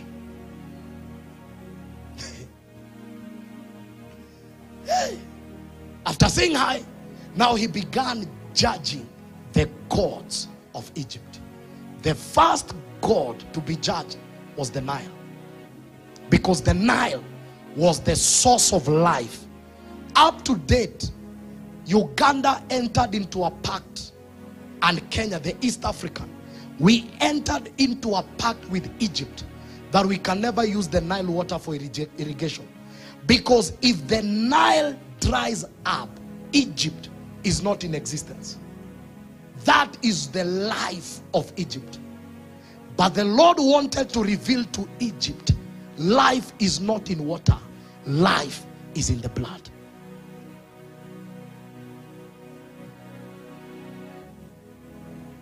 Okay, that's why Pharaoh woke up every morning to do business with the God of the Nile. And Moses found him in that place doing business. The turning of that river into blood was a symbolic meaning, because life is in the blood. That generations cannot survive by idols of the water. They can only survive by the blood. And judgment was passed because it was Moses. I mean, after that, of course, they did their stuff, but judgment was passed over the Nile. Am I speaking to anyone? Judgment was passed. In fact, the 10 plagues was judgment to more than 23 Egyptian deities. More than 23 Egyptian deities. When you go to Judges 16 and verse 23, you discover that the god of the Philistine was named Dagon. Dagon. That was his name. If the online people can quickly Google the image of Dagon, because I have it here. That Dagon was a mermaid. That Dagon was a mermaid. It was a mermaid. That image of that god, it had the head of the man and the body of a man, but the tail of a fish. That was the ancient Philistine gods. When you look at the geographical location of the Philistines, it was next to a water body. Now, they were worshipping a marine mermaid, a mermaid spirit. When you go to West Africa and even to Zambia here, you'll hear the language of mummy water. Because I discovered the sea is ruled by queens. There is the queen of the ocean, the queen of the rivers, and the queen. And there is a reason. Because one of the greatest powers that come from the sea is seduction. Now the Lord of the Philistines gathered together to offer great sacrifice to Dagon their God, and to rejoice, and they said, our God has delivered into our hands Samson our enemy. How was Samson delivered? By the pathways of immorality. So who did they give worship to? Not Delilah. Who was Delilah? A prostitute. One of the manifestations of the marine kingdom is sexual immorality. That's one of the manifestations. Study cities that are next to oceans and rivers and look at their sexual perversion is always on the rise. The rate of HIV has always been high in Kisumu. What is there? Have you heard of the madness in Naivasha? That is where we had the first palace, the first airport in Kenya. And we had an ancient palace, or an ancient queen's or king's palace, a place where they used to come. And they used to come from London all the way to Naivasha, and that thing is still there for sexual orgies. That thing gave pattern to that town. When you hear of Naivasha, what comes in your mind? Perversion, immorality. Have you gotten anything like that? Yes. Project it. Let's work together. We are preaching together. That's why we have the screens. Yes. Are you seeing that? Are you seeing that image? This is now Dagon. This has the head of a man, and this is how their deity looked like.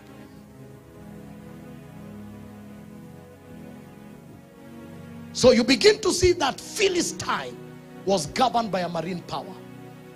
That's why when they discovered they could not beat Samson by military power, they shifted the battle to a spiritual level.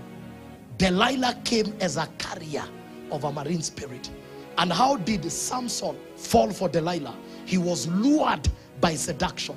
What did he lose? His hair, power, and his eyes, vision, and his life died. And that is the pattern of the marine spirit up to now.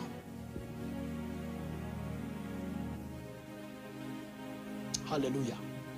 In fact, as we come to the point, I will share with you, I discovered there is a realm where this marine kingdom subjects men into prolonged singlehood and women.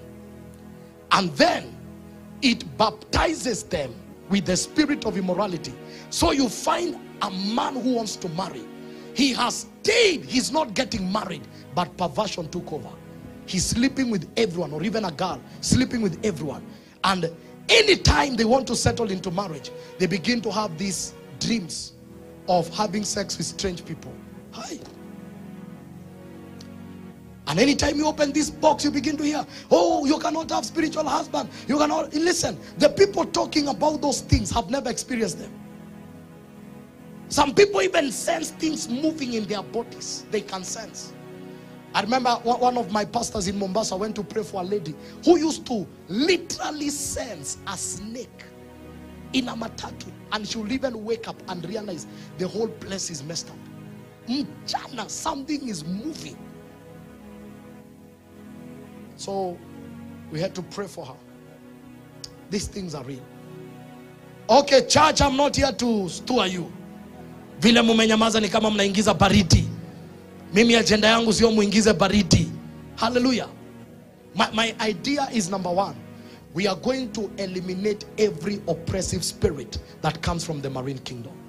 This light is not to scare you. And I discovered there are two levels of engagement, because there are people who consciously know they work with the marine power, but there are people who unconsciously they don't know, but they are under marine power. One day when we were in South Africa, Cape Town, I saw men with white robes walking, and as they were walking, they were carrying nets without shoes at around 8. And I asked the guy who was driving us, who are these guys? And he told me, these are the worshippers of the sea. I said, what do you mean? They were walking barefoot. And then there was a certain cafeteria where they gather, and it has all these images of mermaids and sea creatures, and also that's where they do their service. I just needed some time to understand what they believe in. But you know, Cape Town is one of the towns that, you know, it's connected to two seas actually gather there. The Indian and the Atlantic, I think. So these things happen. But let me give you a scripture so that you are not afraid and you begin to know that the God we serve is a mighty God. Hallelujah. I can't leave you where you are, because you'll go home and begin to cast things that don't make sense. In the book of Mark chapter number 4, beginning from 35. Mark chapter number 4 beginning from 35. Mark chapter number 4 beginning from 35. Okay, you can have your seats now. I'll use you on Sunday. Make sure all of you are on Sunday. Where you have stood, make sure you stand there. I want us to read. Everybody read.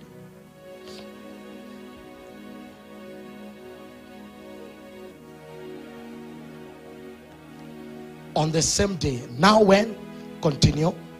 Now, when they had left the multitude, they took him along in the boat as he was, and other little boats were also with him. And a great windstorm arose, and the waves beat into the boat, so that it was already filling. But he sat in the stern asleep on a pillow, and they awoke him and said to him, Teacher, do you not care that we are perishing?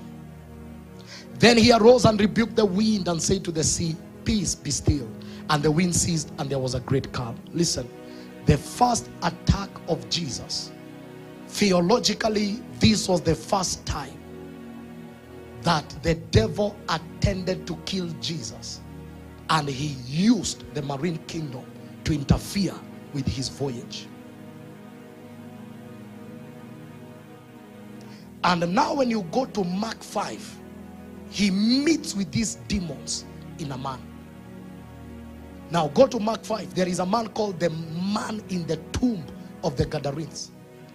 Go to Mark 5. We are finishing with this. They came to the other side of the sea, to the country of the Gadarenes. Who did they find? And when he had come out of the boat, immediately there met him out of the tombs a man with an unclean spirit. Look at 3.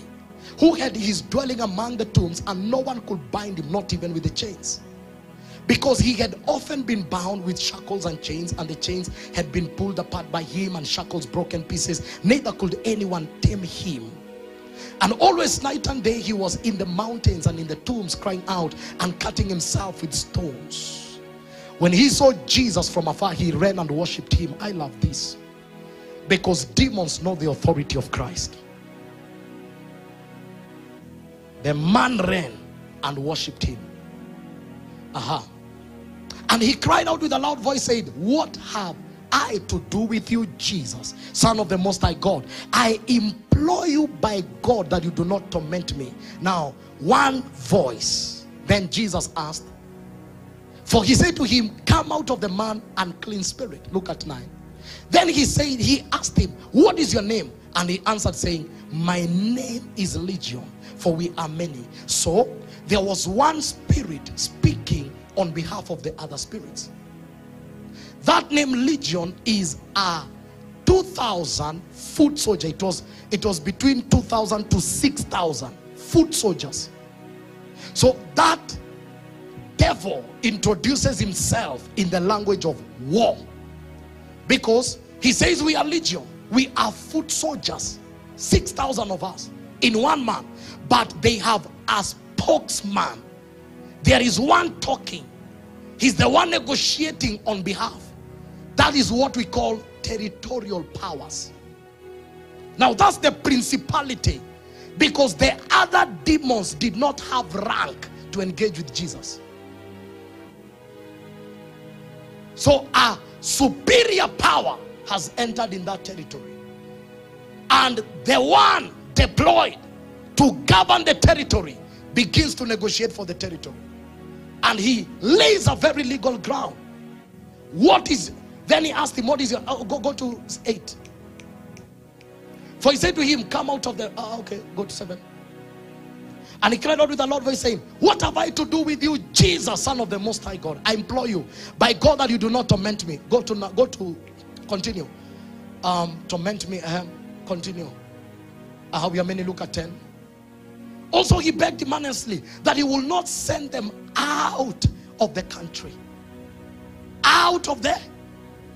Okay, we'll come to this matter. Let me just go through it. Then Sunday we can deal with this. Is that okay?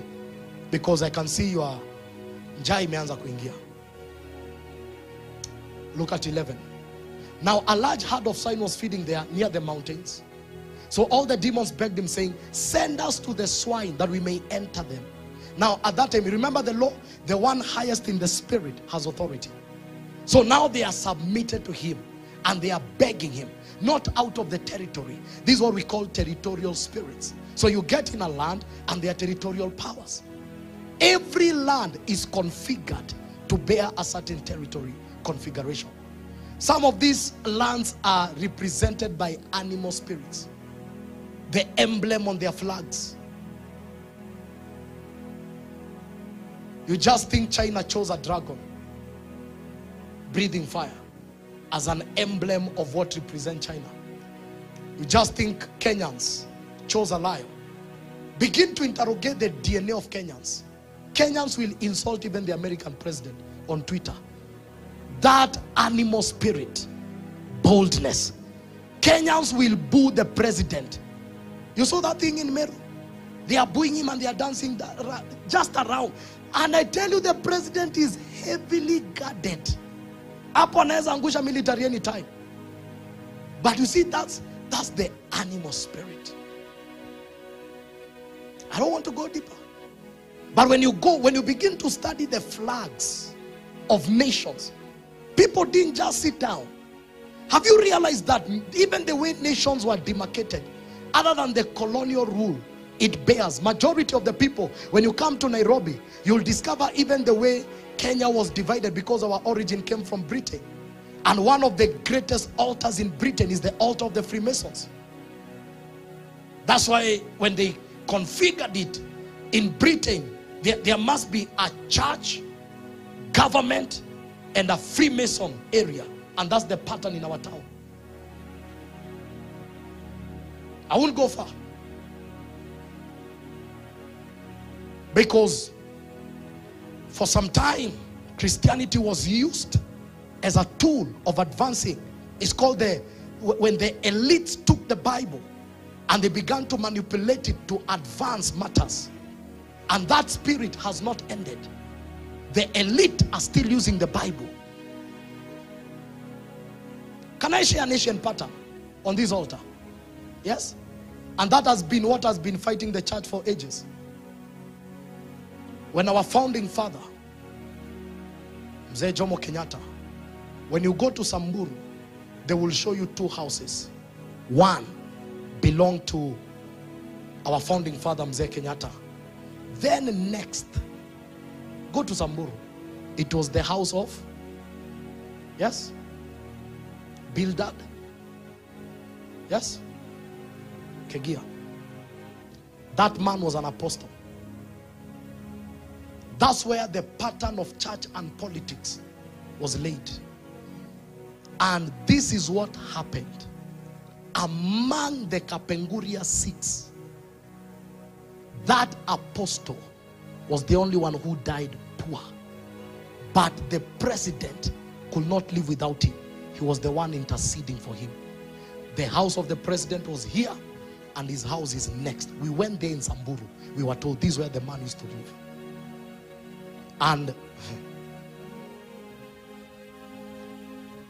any time a man rises in this land with God, it's either politics will come to you or you will go to politics. And the pattern has always been the church becomes the biggest loser. Because from the Asian pattern, seller. So, when you study the configurations of cities, spirits now, this now depends with where is the city. If it's next to the sea, there are configurations. Have you ever seen that Statue of Liberty? What, when you enter America, the goddess Venus, that's a goddess, by the way. That statue was given by the Freemasons of France. And it was planted where? In the sea. It was bronze in color. It's only by oxidation it turned and became blue. Statue of Liberty. It is lifted at the center of a kingdom. And when you enter that state, the first thing that ruled, this is the land of the free. When I was in Netherlands, Netherlands is the only city where they have recovered land from the sea. You did that in geography class 7 through drenching. So they have recovered land from the sea. Netherlands is the only city globally where when the municipality is designing the city, they design a place called the Red Streets. A street for commercial sex workers, legal, and they pay taxes.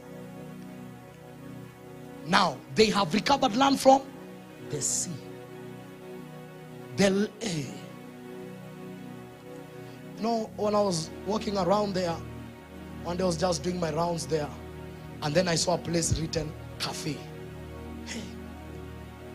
So I got in. Kuingia. Ule jamaa alikuwa kwa counter, alikuwa na kazombi amekaa yeye. That cafe, they don't sell coffee. They sell weed. So ni vile unaitaka brood row jiundie pale kwa kona. Nilipigwa na moshi 2 minutes. Nikasikia kichwa imeenda hua hua. Nikatoka nje nikasema I hope there is no Kenyan here. Sisi cafe kwetu inamaanisha pali pacha. Yeah. And then that man told me this is the land of the free. Somebody say, don't take us out of this area. Let's read that scripture and finish. I want to show you the victory of that scripture. But am I opening your eyes? So when you get a visa, now you know what to pray. Before you go to a land and the next thing we begin to see you posting strange things. Wewe skati yako inafikanga hapa. 2 months later, umeingia America. Niwe tunaona na hot pants. Hey, tunashindwa what happened to the intercessor? What happened to the fabric? But what you don't know, you stepped in a territory and you are welcomed. And you are live on TikTok. Oh my God, we are in summer.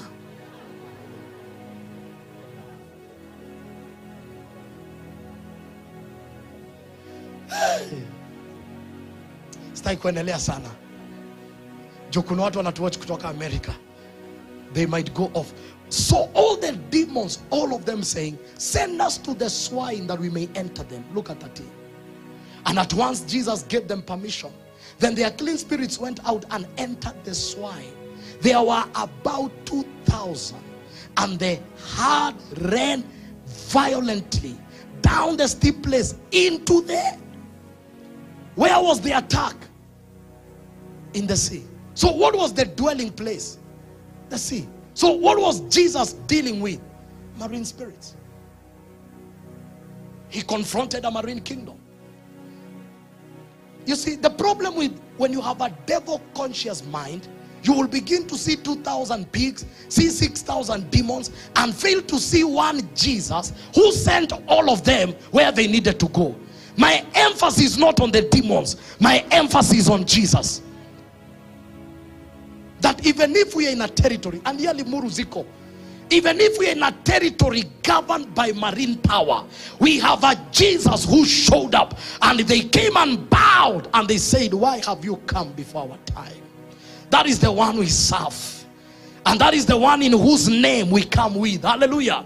That is the one that is in you. The Bible says he that is in you is greater than he that is in the world. That is the one that we serve. And he said, you know what, I have no problem whether you're in this territory. I only have a problem because you have caught the wrong man. And Jesus had to deliver this man. And the Bible says the man was an evangelist of 10 cities. Decapolis. For Jesus to demonstrate power over the marine kingdom, guess what he did? One day the disciples are in the middle of the water, and the kingdom has reacted over them. And Jesus in the book of Matthew walks on the water. He walks on the water. The devil is under my feet. So the devil that is disturbing the disciples cannot disturb him. He walks on the water. And Peter desires that realm. He tells him, come. But this realm you can't enter if you don't have faith in me. If you focus on what the devil is bringing, you will drown. But if you focus on me who can walk on water, you can also walk on water. It was the authority over the marine kingdom. I came to tell the church, we are not teaching these things to scare anyone. We are raising you to have the authority to begin to walk over the water in the name of Jesus, that the storms can begin to hear your voice. The chaos in your journey can begin to hear your voice. We are not here to exalt the devil. We are here to lift Jesus. Hallelujah. So that where the marine kingdom has dominated, you will not be afraid to enter. Stand up on your feet, because we're about to make some prayers. We are going to make a prayer. Just open up your mouth right now. I sense there is an operation that is going to take place in the lives of men. As we begin to open up these dimensions, I sense there is an operation. Today we arise against territorial powers. We come in the name of Yeshua HaMashiach. Wherever you are, that's a territory. Arise as a son of destiny. Wherever you are planted, that's a territory. There are forces that try to configure that particular area. Begin to lift up your voice. Begin to lift up your voice. We are not just raising believers, we are raising warriors. We are raising territorial commanders. Let this light begin to become your light and become your guide. I don't know where you are. Some of you come from areas where your parents live. You know that there is an infiltration of this particular kingdom, the marine kingdom, the mermaid spirits, the powers of darkness, spirits that are there to oppress a generation. Tonight we come, and in this afternoon we come in the name of the living God. We come in the name of the living God. We come in the name of the living God. Just hold on. I was talking to Edwin. This man comes from where people used to worship a snake called Omweri. And he said, Pasi, my home, what you are saying is true. You can't survive in Western. We will come to Mount Kenya dealings, because here we deal with forests and land spirits. And those who come from Ukambani, those are desert spirits. I explained a little bit about the mystery of the scorpion and the snake. But those who come from the lakeside, before, if there is an accident in the lake, there are rituals that are performed to appease the spirits.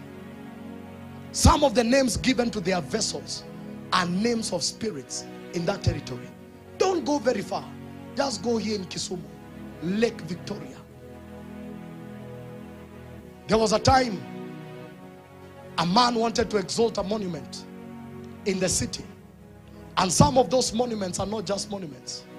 You land in a town and the first image you see is the image of a fish. Architects. That's why Freemasons call themselves the great architects. They have inspirations. That's why the Bible says, do not form an idol of the things above, the things on land and the things in the sea. And some of these things are put in roundabouts. Some of these roundabouts act as entries to cities. Just go and study every town as you enter in those roundabouts.